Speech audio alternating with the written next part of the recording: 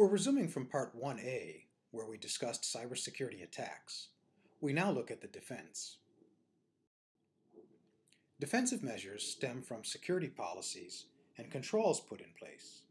Among other things, policies have to strike a balance between security and productivity. Security controls are measures taken that ultimately support policies. Examples of simple controls are things like requirements to change your password every 60 days, or your computer locking up after 5 minutes of inactivity. Controls can be broad and sophisticated, and they are a major topic in Part 2. As much of the enforcement must be done in real time, we enter the realm of powerful machines. Filtering and inspection is the first active level of policy enforcement. While it is almost always applied at the network boundary, it can be applied at multiple locations within a network to create what are called zones of trust. The next reference slide on IP and TCP frame headers is background material for the discussion of firewall states.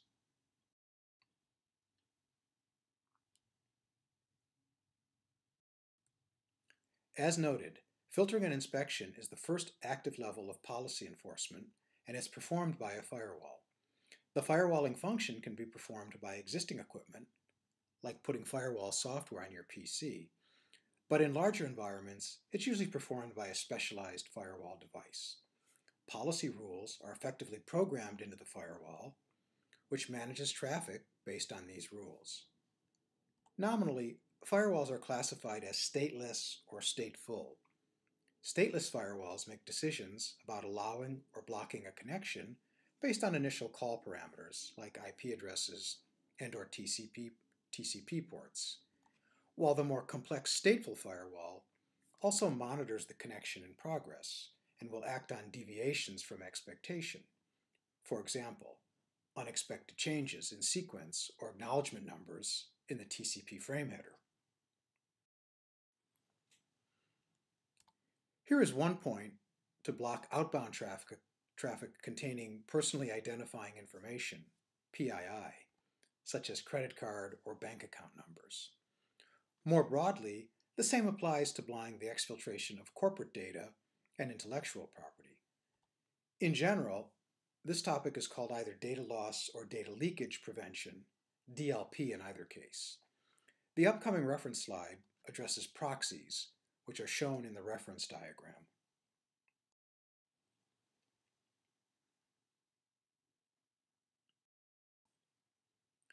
Powerful intrusion detection and prevention systems, or IDPS, are the backbone of cyber defense. We'll cover them in this section, as well as the important concepts of signatures and sandboxes. IDPS are specialized network appliances that can be considered as antiviral systems. They fall into two types, network-based and host-based, that are very different in scale. Your PC, running AV software, is a host system, a HIDS. Let's look at the characteristics of network-based systems, NIDS.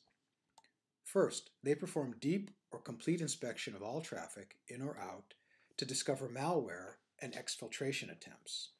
This deep packet inspection, DPI, can go through all layers of the packet.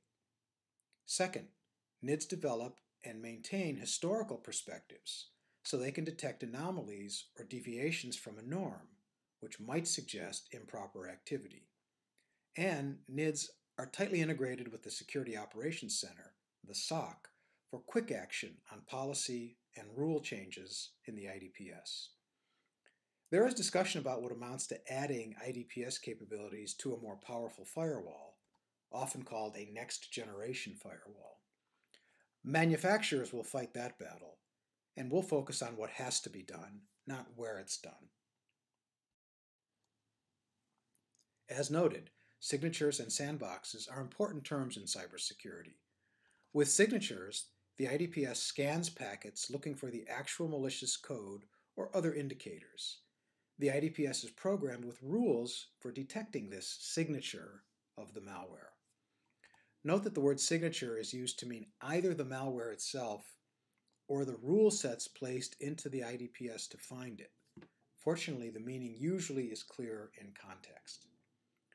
With sandboxing, the code is executed to see what it actually does, so it's a more processing-intensive approach. The code is executed on virtual machines created in isolation for this purpose. This isolated play area is the sandbox. Signatures have no meaning without foreknowledge of the malware, which suggests an expanding signature database, which is frequently updated by the IDPS manufacturer. Rules for signature-based IDPS are expressed in Boolean terms, and their formatting often conforms to Snort, an open-source NIDS. Neither approach is perfect, so facing signature or sandbox, bad actors plan and act accordingly, including developing detection evasion techniques for sandboxes. They must have some interesting staff meetings. Defenders also employ decoy servers and other resources known as honeypots to lure malware. Malware thus captured can teach defenders about shortcomings in their defenses and potentially serve as the basis to turn the tables on the bad actors. We'll finish part 1 talking about the Security Operations Center, the SOC, but because email is the source of a lot of mischief, you will want to be aware of SPF and DKIM, which are associated with email defense. So we've inserted a reference slide on these topics.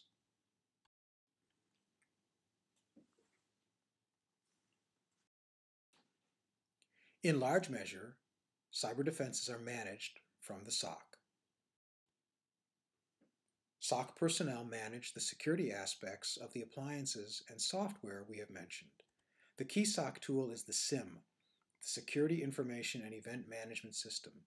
These powerful tools must track, correlate, analyze, and suggest actions on a large number of events, essentially in real time. Then, over a long time period, SIMs must manage complex analytical tools used to uncover malware and the activities of advanced persistent threats deeply hidden in oceans of data. In security operations, virtually every action taken by users and systems is recorded in systems logs, syslogs. So SOC tools include systems for log management, access, and review. Nearly all security equipment manufacturers support a de facto log and event information formatting standard called Common Event Format, CEF. It was developed by ArcSight. In many cases, all traffic is stored should it have to be examined for event response, forensics, and the like. Therefore, storage volumes can be enormous, and specialized indexing tools are used to rapidly retrieve data from such massive volumes. Net flows are data collected about packets, essentially packet metadata. They are a subset of full packet capture, but are often separately captured and stored. To maintain security situational awareness, systems are continuously monitored, which can include managing things like vulnerability, patches, and configurations. There are specialized tools to assist with these efforts, some of which perform automated scans for vulnerabilities and networks. To facilitate tools interoperability, vendors are coalescing around a set of specifications called SCAP, the Security Content Automation Protocol. That concludes part 1, in which we've covered the basics of cybersecurity attack and defense. Please visit the website for more in-depth treatment of this material. In parts 2 and 3, we'll discuss cybersecurity and the U.S. government.